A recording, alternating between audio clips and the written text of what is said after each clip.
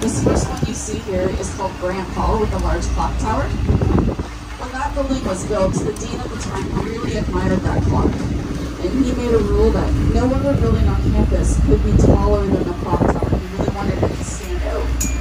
So you'll notice everything built in this area is shorter, if not level, to that clock. The next one on the right is one of my favorite buildings here. It's called Ontario Hall.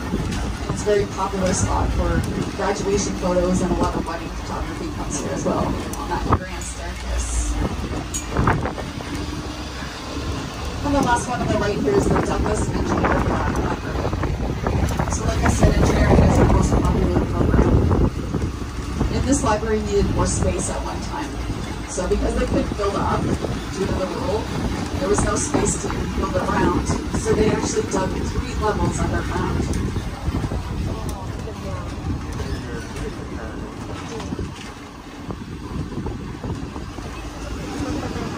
So as you can see, this is a very pretty university, a lot of really beautiful buildings. It's a really nice area here.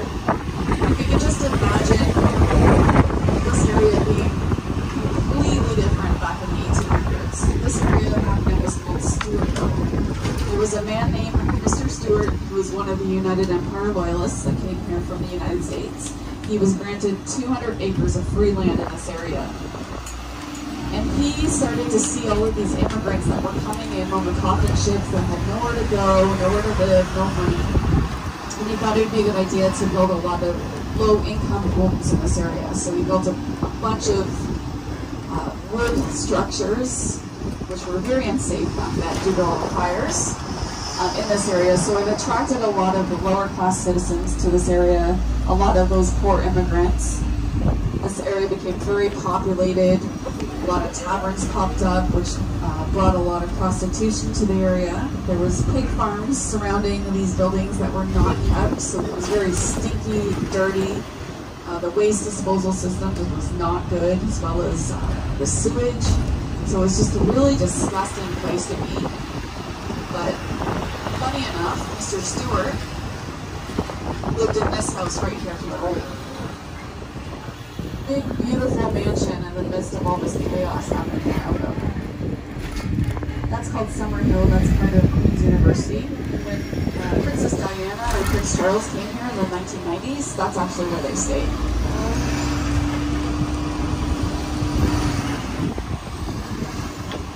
Now straight ahead of us and to our right, down Stewart Street here, is Kingston General Hospital. So this is the front part of the hospital that we passed by earlier. KGH was established in 1835, and it was designated a National Historic Site here in Canada for 2 different reasons. The first reason being it is the oldest hospital in the country, and also because it was technically our first House of Parliament. So prior to City Hall being completed in 1844, Kingston was the capital for 3 years. So they would use the original building at KGH as a boardroom, and that's where they started to write the Constitution of Canada. So that's designated our first House of Parliament. Now we're back to City Park here on our right-hand side. Speaking of Parliament, back when Kingston was the capital, Queen Victoria sectioned off this part of land in hopes to build Parliament Hill here. So this is where she wanted to build all the Parliament lands. But because we never state capital, it just remained vacant for many years and eventually turned into a city park. It's actually our first designated city park here in Kingston. It's a popular place in the summer as well for a lot of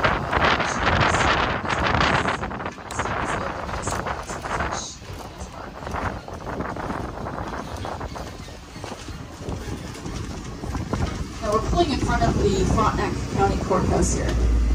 This was built in 1848. With Kingston being the prison city, if any inmate was sentenced to the death penalty, this is where they were sent to be hung. So behind this beautiful courthouse is a paved parking lot right now, but back then was a 2-story limestone jailhouse with a gallows. So if you were sentenced to death, you were sent here to be hung. Hangings back then in the 1800s were somewhat of a public event. Everybody wanted to come watch these men get hung for some reason. I still can't understand that. But they would announce it in the paper this Saturday morning.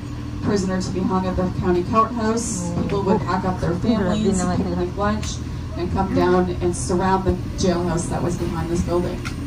Death penalty. By the year of 1867, there was 17 recorded hangings that happened here, but there was many more before that that were never actually recorded.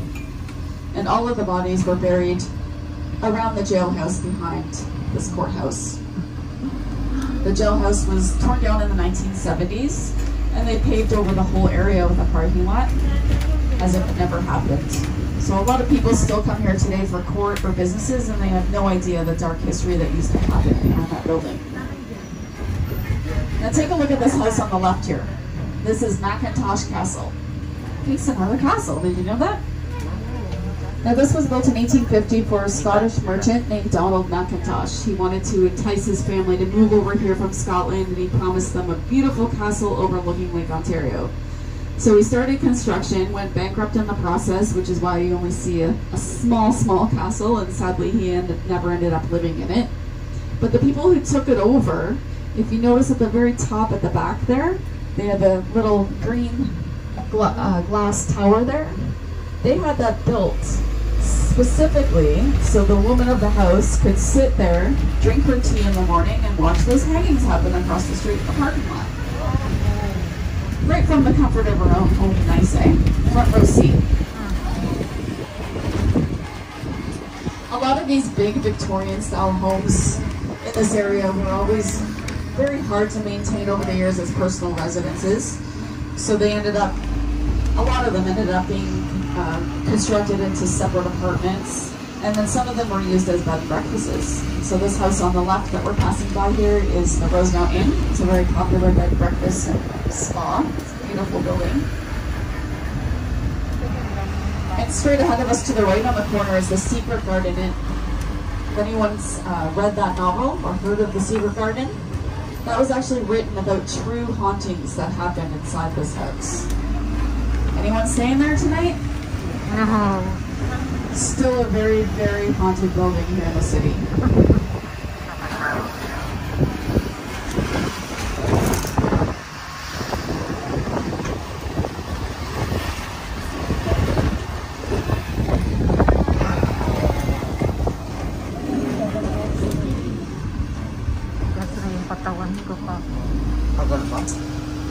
Just past the lights here on the left-hand side, we're passing by St. Mary's Cathedral. This is a Roman Catholic church built in 1848. It stands 242 feet tall. It's actually our largest or tallest historic building here in Kingston. It's an absolutely beautiful church. They do allow you to go inside as well to look at it if you're interested.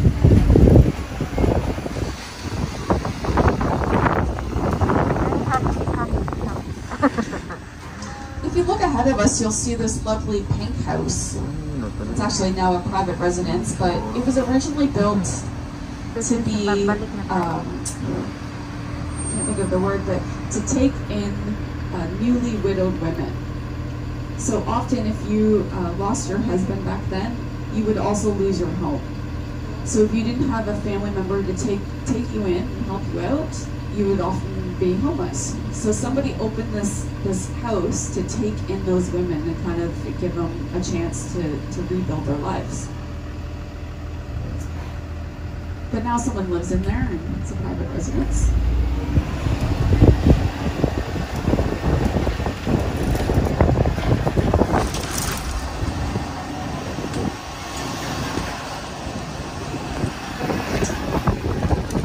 So this is Princess Street that we're turning onto. This is our main drag of downtown Kingston. It's where all the action is, all of our restaurants, shopping, nightlife.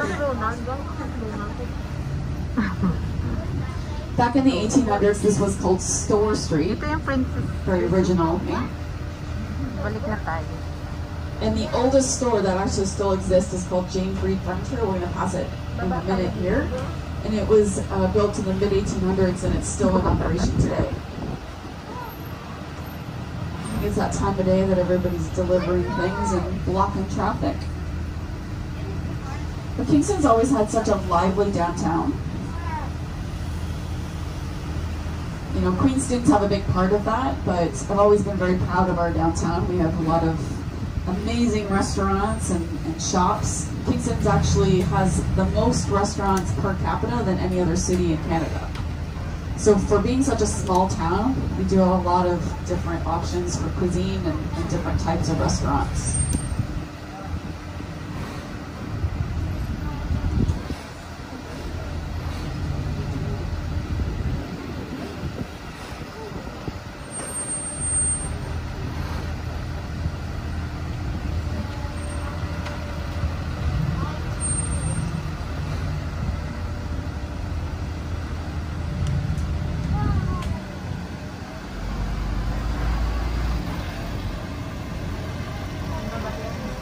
If you're looking for any kind of Kingston souvenir that's, you know, maybe not so much tacky, this store here on the left that we're passing by called Wit Kingston has a lot of really, really neat things inside and a lot of tragically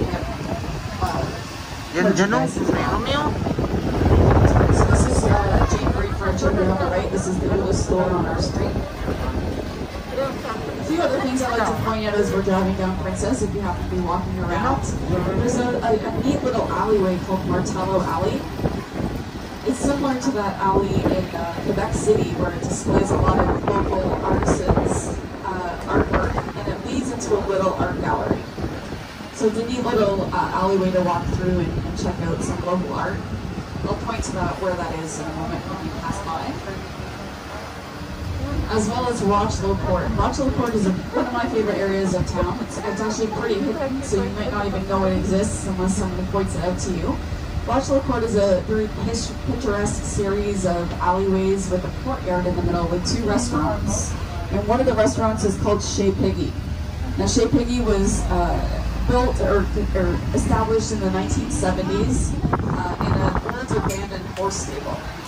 So Chez Piggy really set a trend for a lot of restaurant owners in Kingston to start opening these restaurants in these abandoned horse stables because there's so many of them downtown Kingston that just weren't being used. So often if you go into a lot of these restaurants down here, you'll see a lot of exposed limestone inside. That's because it was a horse stable before. So it's a neat little walkthrough of Rochelo Court. There's 3 separate entrances and many different alleyways that you can go down. So I always encourage people to go check it out. So I'll point to that as we drive by as well.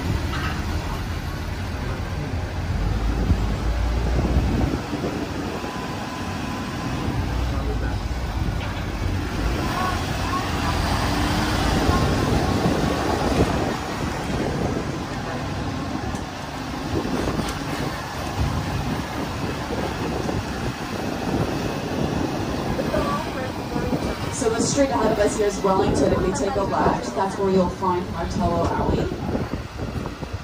And then just past it on the right-hand side is one of the entrances to Rochelo Court.